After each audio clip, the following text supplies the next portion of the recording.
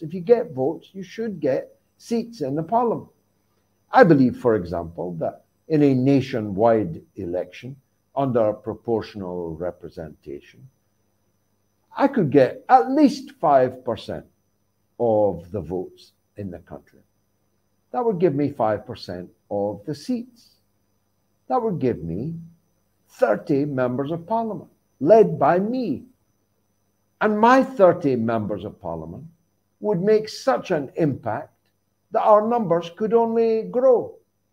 And a government would not be able to be formed without an alliance being made on a program that was agreed between them of a variety of parties. Let's assume, best case scenario, a Labour Workers Party coalition government.